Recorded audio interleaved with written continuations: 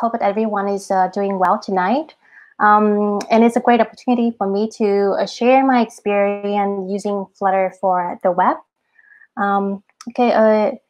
Today's discussion, we will talk about why Flutter Web and how it works. And then I will include with the simple code demo of how to write your first Flutter app on the web. So a quick introduction about myself. My name is Lea Truc, and I'm the program lead at the Women with Tech, the program sponsor and endorsed by the US Council Ho Chi Minh City. I'm also the product strategist at Untitled in Saigon High Tech Park and Women Techmaker ambassador for Vietnam. I do enjoy experiment a wide range of technologies, and I want to make technical more accessible for everyone and to use that to empower more people. I actually even try to teach my cat how to code. Okay. So just a quick questions for you guys. Which web development frameworks are you using? Please feel free to comment in the chat box. And if you're any Flutter user here, please also let us know. So whether it's React, Angular, Vue.js, Rails, or Django, or Flutter, just let us know. Okay, so why I explore Flutter Web? I do believe that when you bring the application into the web browser, it will open up a lot of opportunities. And when it's come to Flutter, it's the practicality of using Flutter in one code base across multiple platforms, whether it's mobile, web development, desktop, or whatever else. And when I first heard about the material designs, I just fell in love with it immediately. This is based on the very important leverage of using the UI development approach that the Flutter team has been pursuing since the beginning. So when I learned that the material design is incorporating with Flutter, I was so thrilled to pick up Flutter immediately.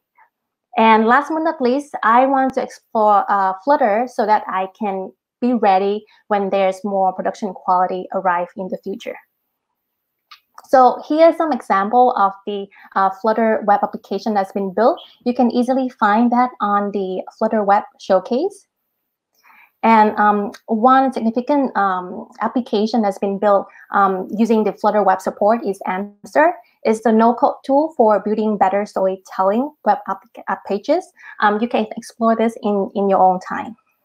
And just a quick demonstration for you guys to see how an actual web page is being built using Flutter Web. As you can see, that is look similar in any other way whether it's being built by other framework. However, this is a little bit low in the performance at the moment. But so far, it's still good for a very basic, simple web application. Okay, so when we come down into the components of the traditional web page, there's three important pillars of the website, as we all know, is HTML, CSS, and JavaScript. Each for different roles, such as structure, style, and function. In Flutter Web, it's all written in Dart. So with the web support, you can compile existing Flutter codes written in Dart into a client experience that can be embedded into the browser and deployed to any web server. So here's an example of the styling and layout of Flutter in a simple hello world. So when I'm doing a little bit of the research, I found this very interesting concept from Kevin Moore. He's the product manager for Flutter and the Dart web technology. So the core goals of an efficient web framework is this. It has to be secure, linkable, indexable, composable, ephemeral, and especially updatable. So these are the core goals of the guiding light of the Flutter team since the beginning to building this Flutter web framework. Okay, so how it works.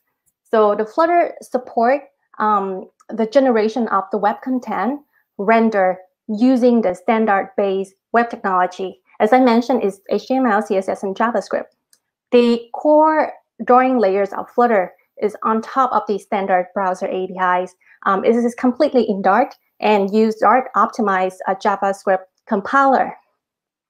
And when we're using a combination of DOM, Canvas, and CSS, you can use all this feature of Flutter across all different browser.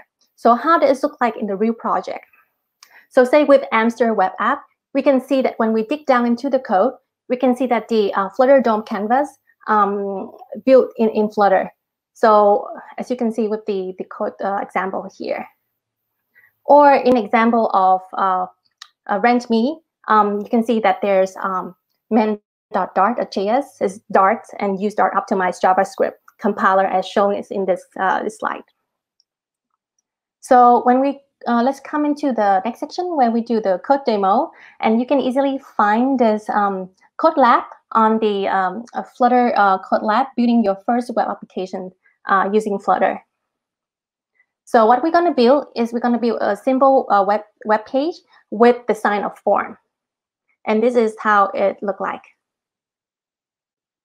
Okay, so but first, in order to start, we need to get the start the web application. We need to enable the web development environment by configuring the enable web. We need to do the Flutter upgrade. So right now, Flutter is still in beta. And then we need to config, as I mentioned, enable web. It's going to take some time, but yeah, okay. So next, I think we should run Flutter Doctor to see if any issues.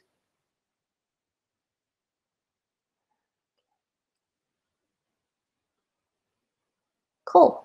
So it seems like there's no issue found. And then nextly, we move into see what there's a Flutter device. Good. Now we see that there's a web server and the Chrome. Okay. So I understand that many beginners, many new developers who want to explore Flutter, who doesn't want to go through all this hassle of install and config the IDE.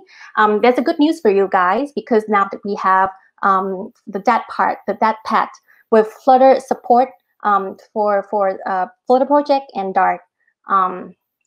As is shown over here, in the code lab, we actually have the sample code that you can just copy and paste into Dartpad and click run. And here you already have the starter web application. Okay. So in our IDE, we'll click on a simulator, and this time it's not iOS or Android device, but it's the Chrome web. Okay, so this is how it should look like. Awesome. So next, we need to show the welcome screen by adding the classifications for the welcome screen widget. And we need to update the button. So when we press the button, it will lead to the welcome screen. Then we need to add the show welcome screen method.